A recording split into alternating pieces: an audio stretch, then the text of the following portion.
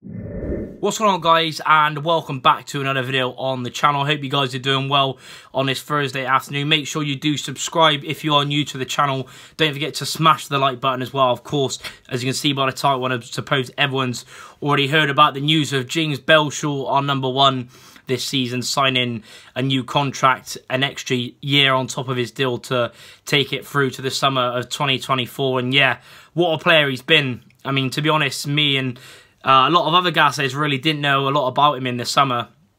Of course, we signed him. I think we paid a small fee for him. He was still contracted at Harrogate, but they let him train with us so he could see what he's like. And yeah, what a season he's had, really. 14 clean sheets.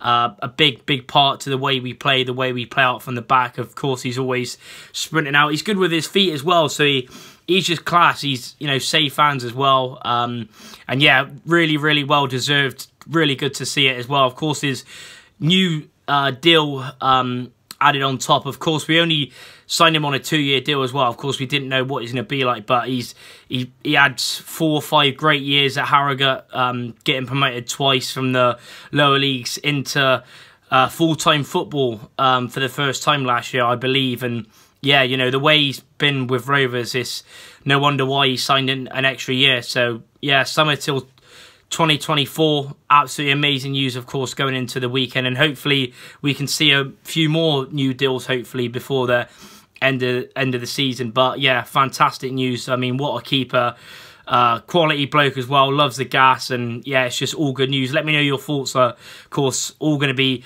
good thoughts as well, you know, how class he's been. But yeah, let me know. Of course, keep notifications turned on. Plenty more content coming from now until the end of the season. Plenty of in the summer as well. So yeah, appreciate the continued support, and yeah, up the gas.